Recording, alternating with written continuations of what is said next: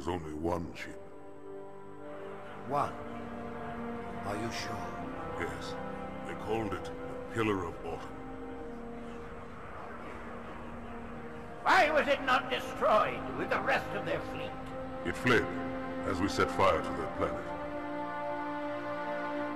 But I followed with all the ships in my command. When you first saw Halo, were you blinded by its majesty? Blinded? Paralyzed? Dumbstruck? No. Yet the humans were able to evade your ships, land on the sacred ring, and desecrate it with their filthy footsteps. Noble hierarchs, surely you understand that once the parasite attacked... There will be order in this council. You were right to focus your attention on the Flood. But this demon, this Master Chief... By the time I learned the demon's intent, there was nothing I could do.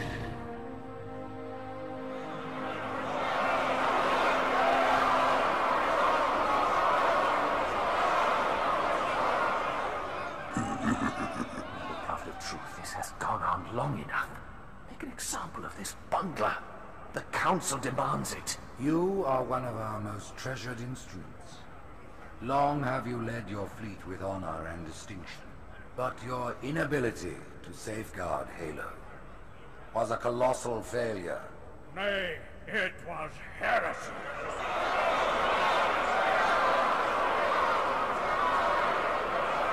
I will continue my campaign against the humans. No, you will not.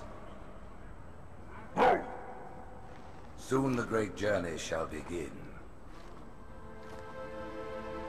But when it does, the weight of your heresy will stay your feet, and you shall be left behind.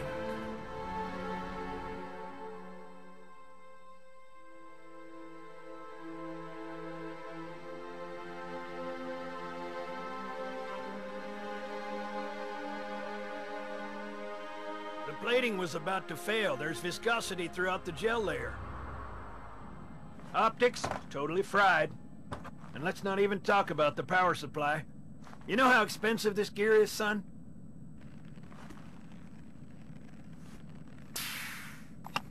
Tell that to the Covenant.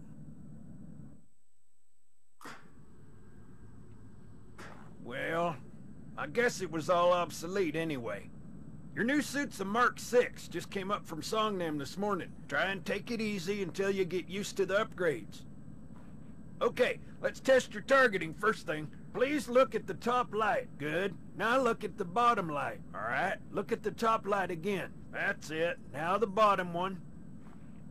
Okay. Everything checks out. Stand by. I'm gonna offline the inhibitors. Move around a little, get a feel for it. When you're ready, come meet me by the zapper.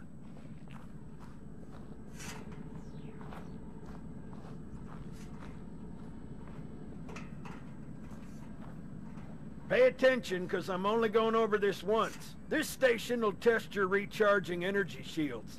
Step on in, I'll show you.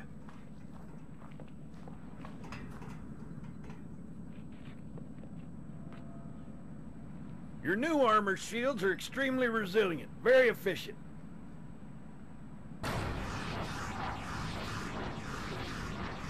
Bingo! As you can see, they recharge a lot faster. If your shields go down, find some cover, wait for the meter to read fully charged. That, or he can hide behind me. You done with my boy here, Master Guns? I don't see any training wheels. His armor's working fine, Johnson, so shut your chilly hole. You're free to go, son. Just remember, take things slow. Don't worry, I'll hold his hand.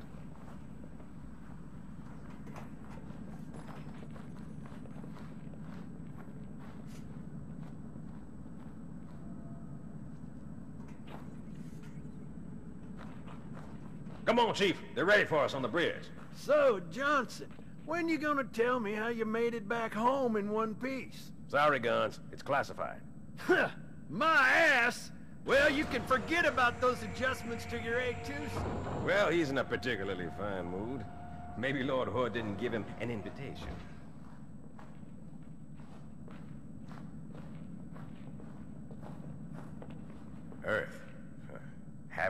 it in years. When I shipped out for basic, the orbital defense grid was all theory and politics. Now look, the Cairo is just one of 300 geosync platforms. That Mac gun can put a round clean through a Covenant capital ship. Coordinated fire from the Athens and the Malta, nothing's getting past this battle cluster in one piece.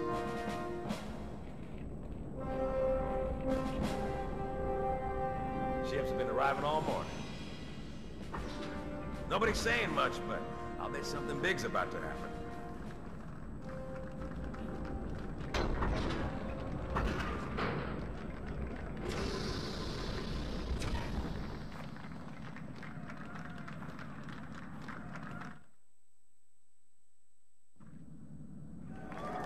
You told me there wouldn't be any cameras. You told me you were gonna wear something nice. Folks need heroes, Chief. Give them hope. So smile, would you? Well, we still got something to smile about.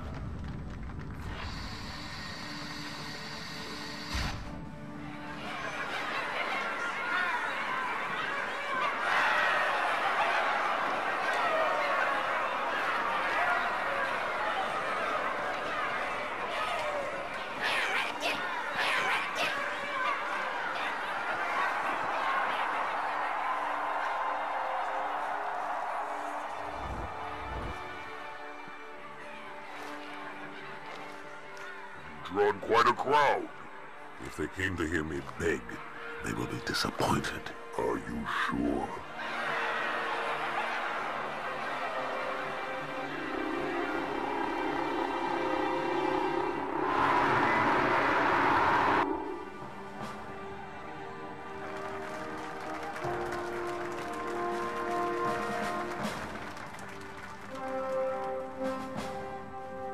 Gentlemen, we're lucky to have you back. Go ahead, Cortana.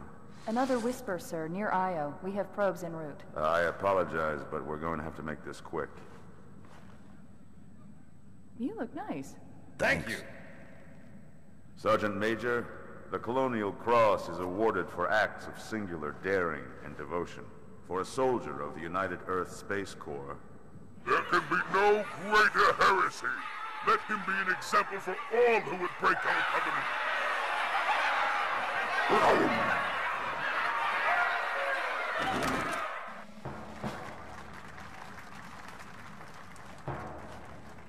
Commander Miranda Keyes, your father's actions were in keeping with the highest traditions of military service.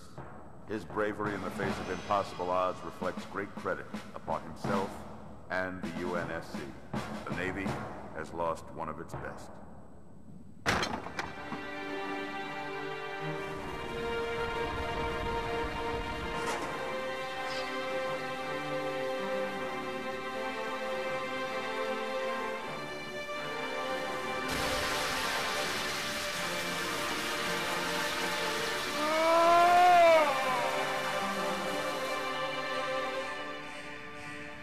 Slip space ruptures directly off our battle cluster.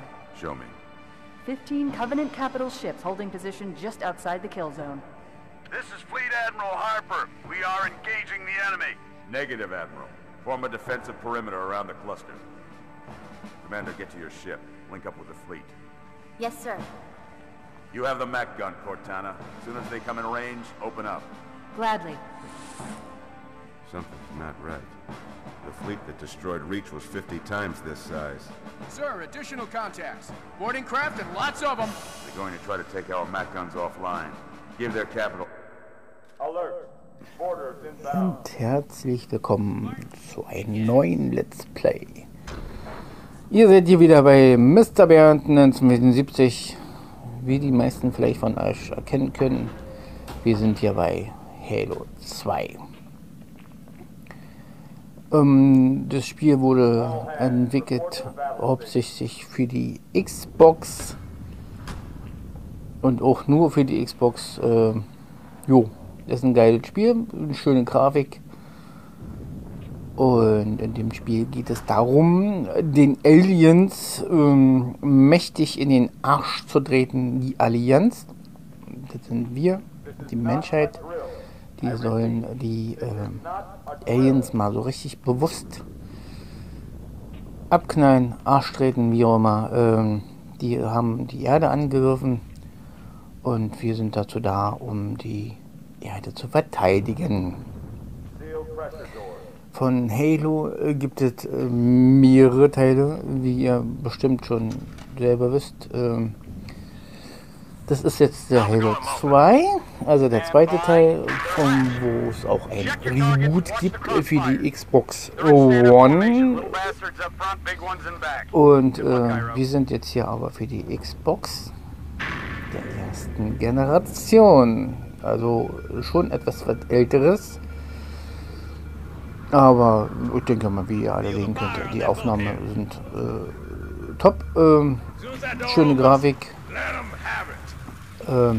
Geile Geschwindigkeit. Natürlich das einzige Manko, was für mich jetzt noch ist, dass das in Englisch ist, dass das nicht in Deutsch ist. Aber dieses Spiel kriegt man heutzutage nirgendwo mehr zu kaufen. Es sei denn im Internet oder in diversen kleinen Fachhandel, wo ich auch das gekauft habe. Bei meinem Dealer. Game Dealer. Nee, ja. Nein, zumindest habe ich mir das dort gekauft. Habe das auch schon mal etwas weiter gespielt, als wie ihr sehen könnt. Hab's schon fast durch. Bin jetzt in der Metro City eigentlich. Für euch habe ich nochmal neu angefangen. Nur weil ich mir dachte, wir machen einfach mal daraus eine Let's Play-Reihe. Und ich hoffe, dass euch gefällt. Wenn es denn nicht so sein sollte, dann einfach mal einen Kommentar hinterlassen. Auch wenn es euch gefällt, würde ich mich über Kommentare freuen. Von mir ist auch gerne ein Like oder ja, einfach mal, warum euch das gefällt oder nicht gefällt. Das wäre natürlich supi, wenn das so kommen würde.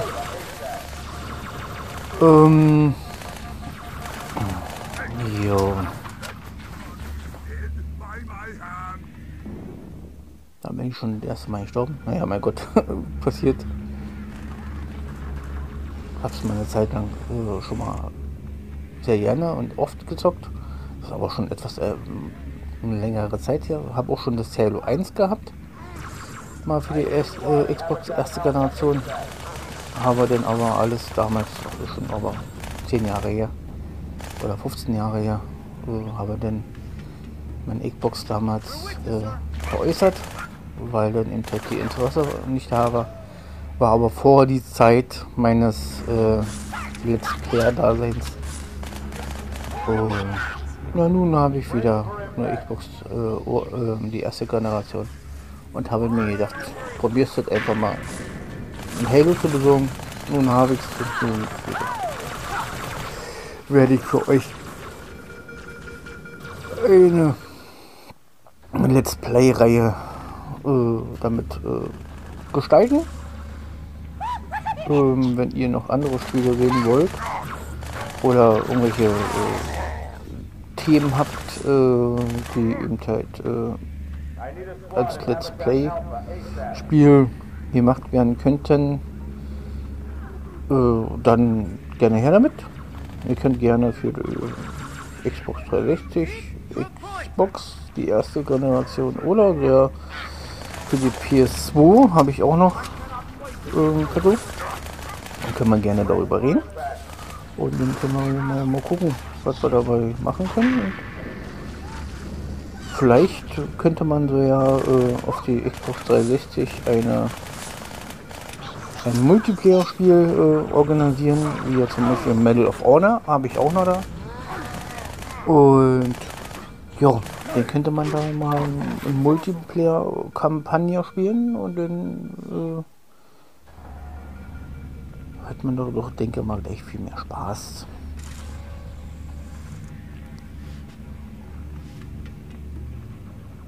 Wie ihr seht, schon das 4. Mal. Von den Aliens in den Arsch getreten werde. Vor langsam Zeit, dass wir mal die kräftig in den Arsch treten.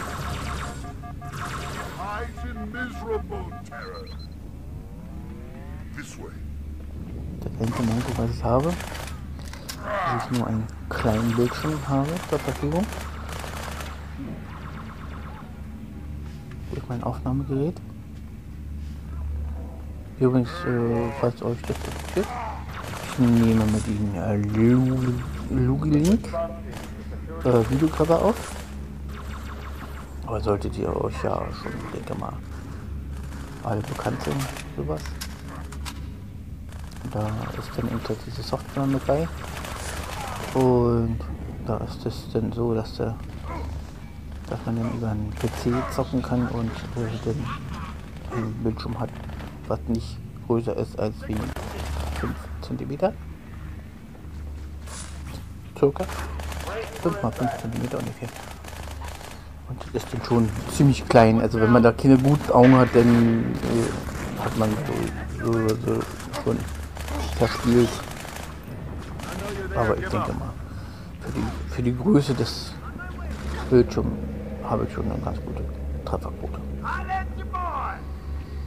Ich werde demnächst jetzt auch noch ein bisschen umstellen das Ganze und werde dann den Laptop noch mit dem Fernsehen verbinden über ein VGA-Kabel. Und dann habe ich da bestimmt auch noch eine bessere Chance, mehr zu sehen, bessere Trefferquote, besseres Spielvergnügen.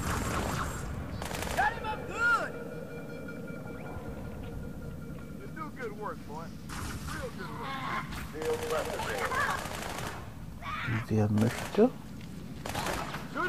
der kann gerne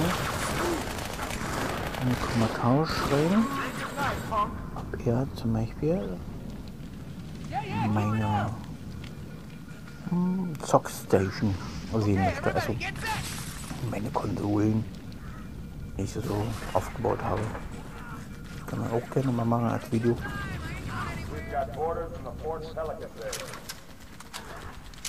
Meine ganzen Spiele, die ich da habe. Oh, das könnte man den ist auch mal machen. Ja. Den werde ich demnächst, denke mal, auch nochmal Kochvideo bringen.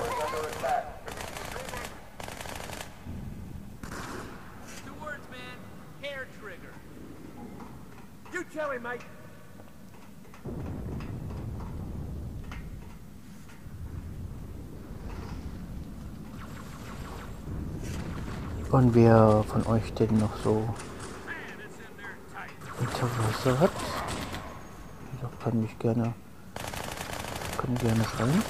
Und den können wir ja mal zusammen und mal ein paar Sachen einfallen lassen, was man denn so machen könnte. Solche Displays zum Beispiel. Oder irgendwelche andere Sachen. Was habt ihr so Interesse? Was könnte man so machen, um euch zu begeistern? Wollt ihr mal wieder ein Danke-Video sehen? Oder habt ihr da absolut gar keine Lust mehr drauf?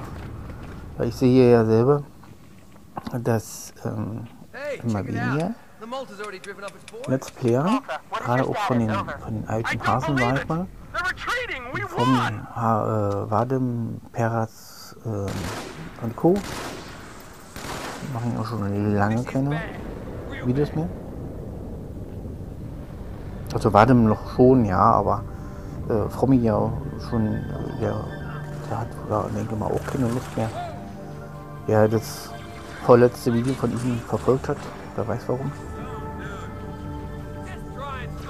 Der macht jetzt auch GTA und all sowas, also da muss erstmal auch neue Kraft sammeln,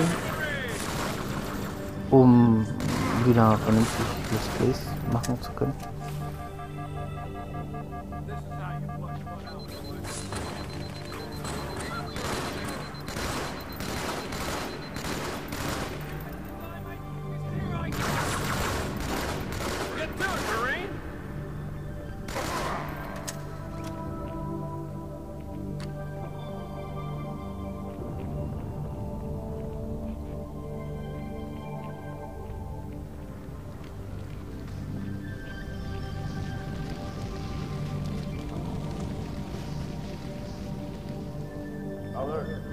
Hostiles have reached the Fort Mac Bay.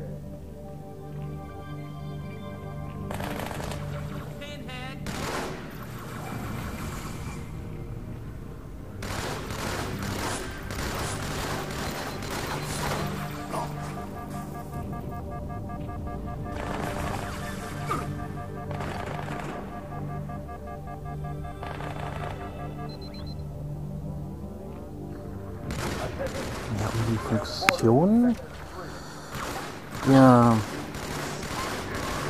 des Controllers, wenn der eine oder das andere das mal auch mal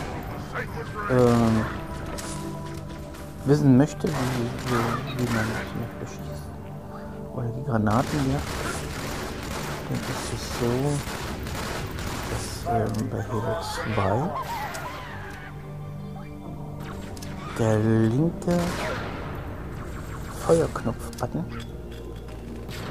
hat zwei Funktionen. Das ist der LT-Button, der ist dafür da, um einmal einen Doppelmodus beim Schießen. Also man kann zwei Waffen aufnehmen. Man muss nicht nur mit einer, man kann auch zwei Waffen nehmen. Sollten, wenn möglich, beide identisch sein. Und dann kann man den Doppelschussmodus aktivieren. Und wenn man nur eine Waffe zur Hand hat, kann man mit der linken Serientaste auch Granaten werfen.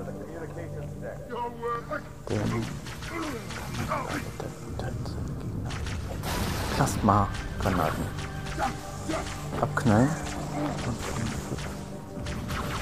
schneller erledigt.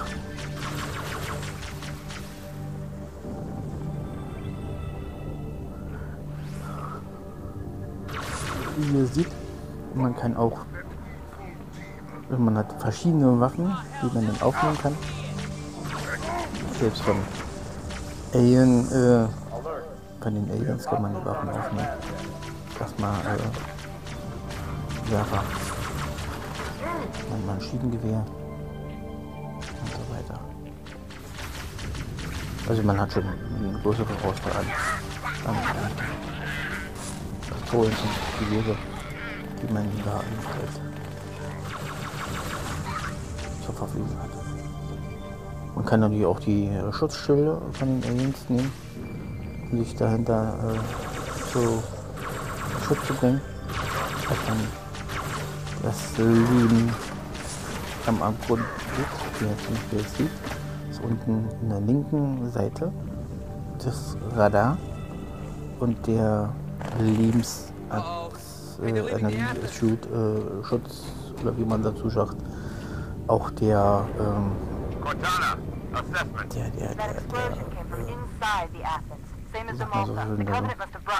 Schutzschild des Anzuges. Und da sieht man dann, wie viel Energie man hat.